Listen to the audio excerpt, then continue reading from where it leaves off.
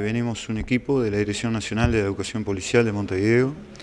Es una forma más de transparencia para los ingresos que lo venimos haciendo en toda la jefatura del interior. En este caso hoy, en el día de la fecha, nos encontramos acá en Río Negro. Y bueno, 156 muchachos que le estamos tomando la prueba cultural y los méritos.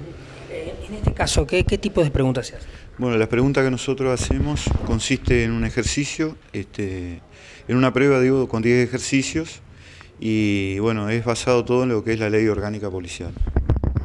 Acá se hace un filtro, ¿cuántos pasan la prueba? O sea, ¿cuántos promedialmente pasan la prueba o cuántos cupos hay? Y no, sobre el tema de las vacantes todavía no sabemos. Sí está el llamado, se presenta, dan una prueba física, ahora en este caso en el día de hoy, como le decía, la prueba cultural, que es basado, como le decía, en la ley orgánica policial, y después se va a determinar a ver cuántas vacantes de acuerdo a las necesidades que tenga la jefatura de Río Negro.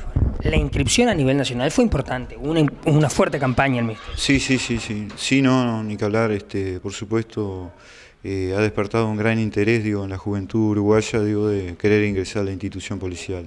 En este caso acá de Río Negro, como le decía, son 156. ¿Son de todo el departamento o solo de Frei? Son de todo el departamento.